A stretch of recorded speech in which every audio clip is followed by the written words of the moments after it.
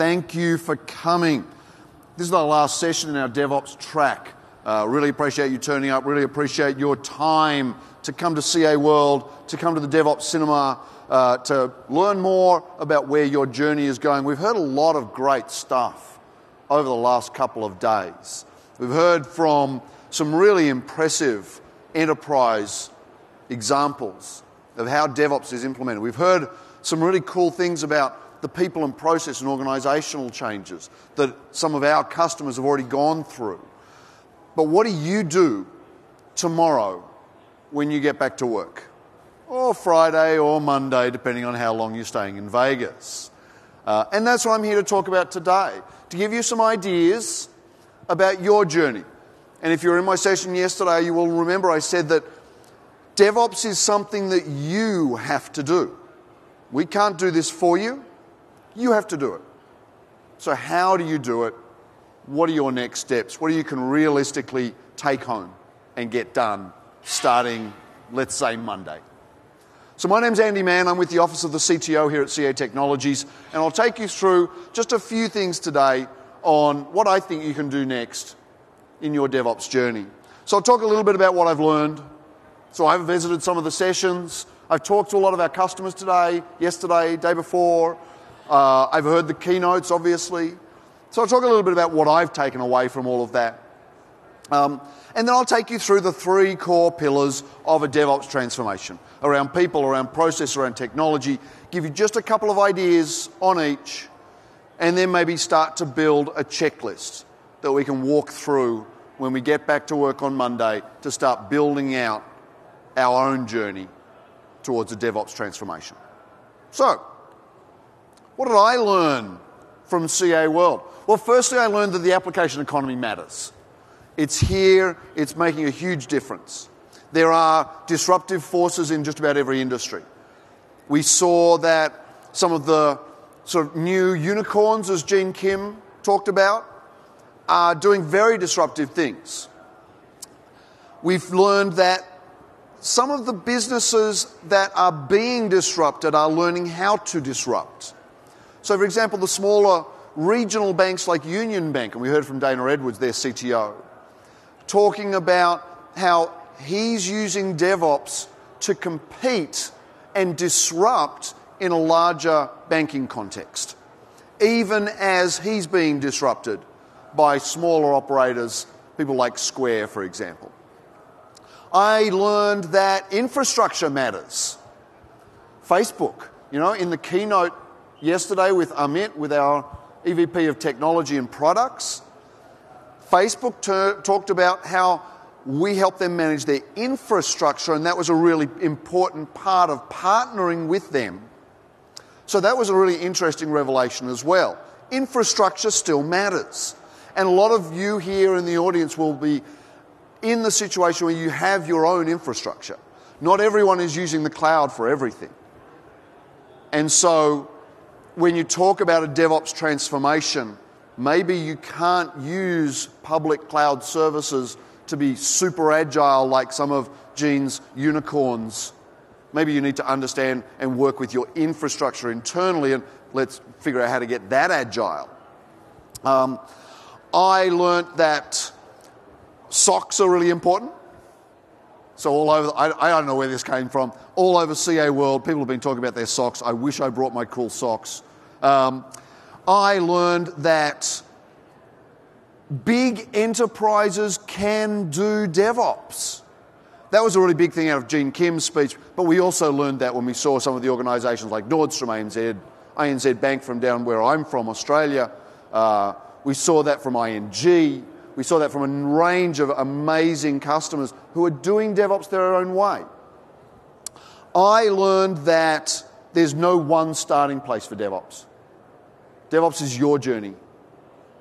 So we saw, for example, some of our customers actually started in operations, streamlining their performance, their infrastructure management, their capacity planning, and their provisioning and their configuration, and streamlining that part of their software delivery lifecycle. While others started in test and dev. And so finding the constraints is really important.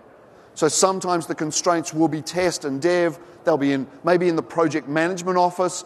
And I hope some of you have been able to walk around and see some of the other presentations, as I've been lucky enough to do, to go and see over in the far corner people talking about portfolio and project management and how project management can still be a part of DevOps. We see a lot of discussion, and this is another thing I've learned at CA World. A lot of people are starting to move away from bounded projects and doing iterative development that never stops. At this point, development doesn't necessarily start with a project and end with a project. It's about continuously delivering new value for your business ownership and to your customers. And so I learned that new ways of managing projects are really important. I learned that understanding your portfolio is really important to figuring out which areas you should maybe start working on a DevOps approach. So you may not want to start doing DevOps with your general ledger in the mainframe, for example. But you might want to start doing DevOps in a mobile development or for web development. So different types of systems, different parts of your portfolio you might want to treat differently. I thought that was interesting. If you've gone past the security area and gone to any of the sessions there, I learned there are ways to allow production to get access to development environments. For developers to get access to production environments. Well, actually both, right? So operations can get access to development the same way that developers can get access to production, but securely. I learned over in the security area that you can do better with APIs, especially if you're starting to develop mobile. And speaking of mobile, you can start to understand performance and requirements out of the mobile environment using analytics to feed that back into development as well. So this is not just about your core Linux-based systems. Like Gene Kim said yesterday, again, something else I learned, this is not just about unicorns, this is not just about the LAMP stack. You can do DevOps in, I think Gene talked about laser printer firmware. You can do DevOps in COBOL systems. DevOps is for all systems. The final thing I learned was DevOps is hard. The journeys that our customers went through and all of the presentations I saw in this theatre over the last 2.5 days, they were difficult journeys. None of them happened in days or weeks. You need to be committed to transformation. This is not just business as usual. And it maybe doesn't affect your entire organisation all at once because it is hard work. And so I saw a lot of organisations start to transform in one part of the organisation and then start to bleed that out into the rest of the organisation. Because it's hard to do DevOps. It's a fundamental change. It's going to be confronting to some people. There's going to be some people who maybe lose their empire. They maybe lose their importance as an IT hero. So it's going to be hard politically. It's going to be hard organisationally. It's going to be hard technologically. But hopefully CA Technologies, some of our technologies will help to smooth that transition. So there are some of the things I've learned. And the first thing I think on your checklist should be, what have you learned? What have you learned at CA World? What have you learned from us, from our customers? What do you still not know? And start to think about how you fill those gaps. Do you need to find new skills? Do you need to reach out to other consultants? Do you need another discussion with us or maybe with some of our reference customers? Do you need to read some more literature? Do you need to go to Gene Kim's events and summits? What do you know? What don't you know? And start to fill out that knowledge. I learned that this is about people, process, technology. So I'm going to take you through those 3 pillars and give you I'm not going to go into deep dives. I'm not going to give you lots of slides. It is our last session. I want to try and make this a little bit more conversational. So let's talk about people. Just a couple of bullets to start thinking about. Approaches and attitudes, training and partnering. So let's take those sort of one at a time. Approaches to DevOps. There are lots of different ways to do it. DevOps itself is a philosophy, it's a movement, it's an idea. Perhaps some would say it's an ideal. So how do you approach DevOps? Do you approach it as a cultural change first? Do you approach it as a process change first? As a technology change first? These are all legitimate. You can do any of these. You've seen from our customers over the last 2-3 days that they've done various things differently. So do you approach it by starting to work with your people and build up different attitudes to delivering software? This is a really big change. The attitudes that we've seen from developers, they want to go faster, but they don't really care about stability in the operational environment. We've seen discussion of operations attitudes. They must have stability, and innovation is a problem for them. So attitudes have to change. Attitudes to each other, the trust relationships. Do your dev and ops people work together very well? Is that where you need to start? Do your developers already engage in agile development practices? Maybe that's where they need to start. Think about the people aspects. And I think DevOps starts with people. But again, maybe you want to start somewhere else. We've seen the skills that you might need. So through the various sessions, I mentioned agile, skills with some of our technologies, things like CA service virtualization, CA release automation, the technology skills. But we've also seen the need for business skills, the need for communication skills, to talk to each other. Maybe you start with a presentation workshop once every month. Maybe you start with training on some of the configuration tools like Chef or Puppet. Maybe you start with training in training your operators to do scripting. Maybe you start by training your developers to do operations and understand performance characteristics and capacity plans. Maybe you start with partners. This was, again, some of the research that we had. And again, I'll remind you, the research that we conducted, around 1,400 enterprises globally, is available on ca.com/DevOps. And one of the top approaches was to gain insight from consultants. And obviously here at CA World we've had, and I hope you've been able to get to some of the other areas, but we've got just right here behind us, people like PwC, Tech Mahindra, CSC, and others who can help you understand the business implications and the organizational transformation. Maybe you start to partner with companies in technology like CA Technologies to help you with the technology side. Maybe you partner with some of the big consultancies, Accenture and others, to understand how do you transform your people skills. Again, I'm not going to tell you what you need to do, but I'm just trying to give you some ideas around approaches, partnering, attitudes, training, because these are essential, important elements of moving forward in your DevOps journey. So the second leg is process. So think about your process. This is absolutely critical. What's your delivery process from end to end? And when I say end to end, I don't mean from dev to ops, right? DevOps doesn't start with dev and it doesn't end with ops.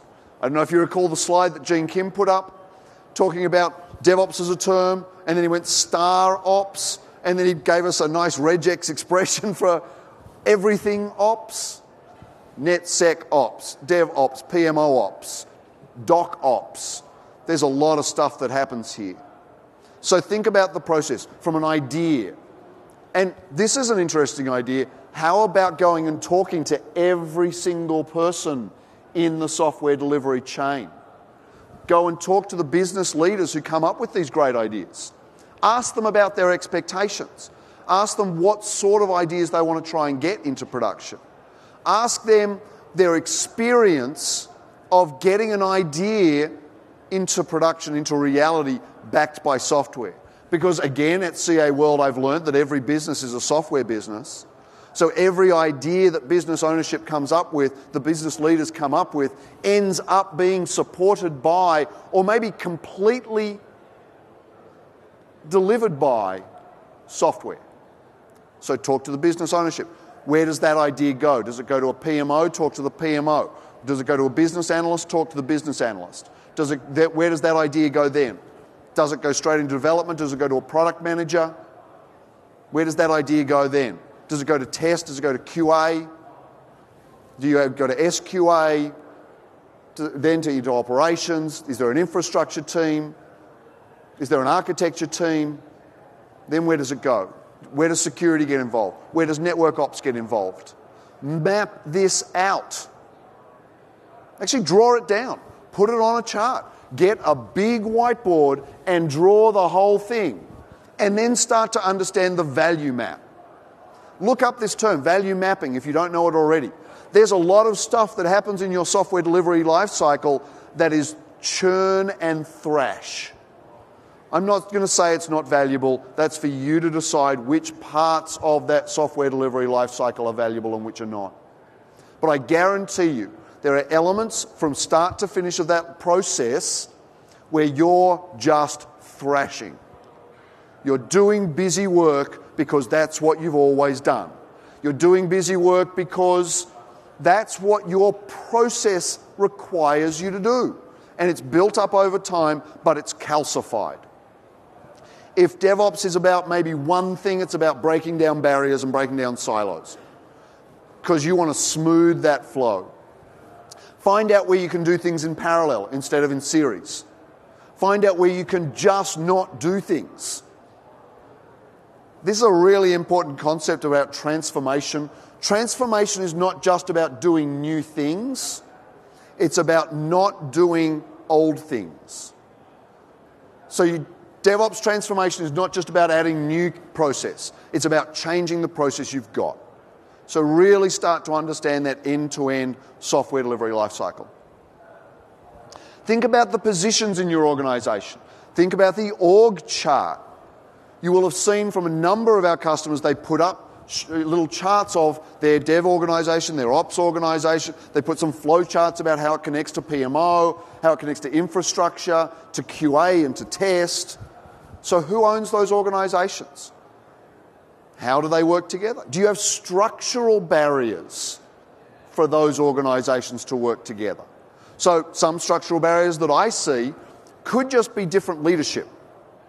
It could be that the developers report to the business while operations reports to IT. It could be that development is a building in New York while operations is in a building in Bangalore. There are lots of structural barriers. There are new positions involved too. I said yesterday that having a DevOps team is an anti-pattern, but it can be successful at least in the short term. How about the idea of a DevOps engineer? Someone who knows dev and knows ops. That's an anti-pattern as well. This is not about creating one team or one skill set. It's about connecting and collaborating, communicating. But a DevOps engineer position can be a catalyst and can bring in the knowledge and the skills that you might need to take on this transformation. You might need to create a DevOps organization, at least in the short term. And I would not recommend that as a long-term answer to any of your problems. But for a bounded project where you can gain experience, gain skills, gain understanding, start collaborating, understand each other, build empathy, build trust, maybe because your organization is so big, you can start in a small way with a DevOps organization. But again, look at all the org charts that I showed yesterday. Go and research for yourself. One great thing about the DevOps community, it's really open. There's a lot of sharing goes on. Look at content from not just today and yesterday and the day before at CA World. Go and have a look at things like the DevOps Enterprise Summit. Go and have a look at the DevOps Days. Have a look on YouTube. Browse the blogs. There's a lot of content out there about how other organizations are doing DevOps. You're not going to be able to do what they do. You have to make your own journey, but you can learn from all of those. The different org charts that we've seen in gaming organizations, in online and web organizations, in larger enterprise organizations. Look at the roles. Look at the workflow that they have. Look at the positions. Look at the org charts. The third leg of our stool is technology. Now, yesterday I promised not to speak about technology. Today I'm going to speak a lot about technology. This is actually really important. I understand DevOps is a cultural transformation. It's about people, it's about empathy, it's about collaboration, it's about communication. But you know what? In a large organization, technology matters a lot when it comes to DevOps. It helps a lot when it comes to DevOps. There's a theory which I, in various presentations and blogs, have touched on. It comes from two people in the industry who I respect greatly. CAMS, C-A-M-S, culture, automation, measurement, sharing. This is a way of looking at DevOps. Culture, I've talked a little bit about. It's the people, it's the organization. Measurement, automation, this is where technology comes in. Automation is something we do a lot about. So when you're thinking about the technologies, think about how you can automate, I'll come back to that, how you can automate things around parallel development. How you can automate that flow. How you can use automation to take the drudgery out of the development and operations workflow and allow them to be creative. This in turn can allow them to start to be that self-managed team. This can allow them to work together because it builds trust. So I'll give you an example with something like CA service virtualization. Developers don't have to wait for an infrastructure team to stand up an environment to do test and QA.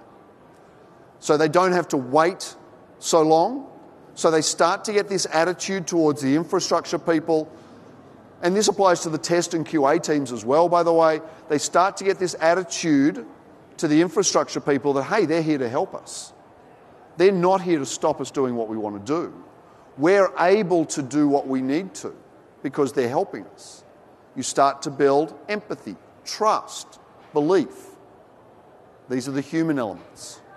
Similarly, service virtualization for operations teams, they realize that this stuff that's about to go live has been tested. So they understand that it's going to work. We're not going to have those scalability issues. It's not going to fall over because I couldn't get test access to a database that I needed, so I just didn't bother testing that module. So again, the operations team starts to trust the development team. They start to believe that development is not there to hurt them. You know, we heard Gene Kim talking about that yesterday. The other team is not there to hurt you. Continuous delivery is a very core concept in DevOps too.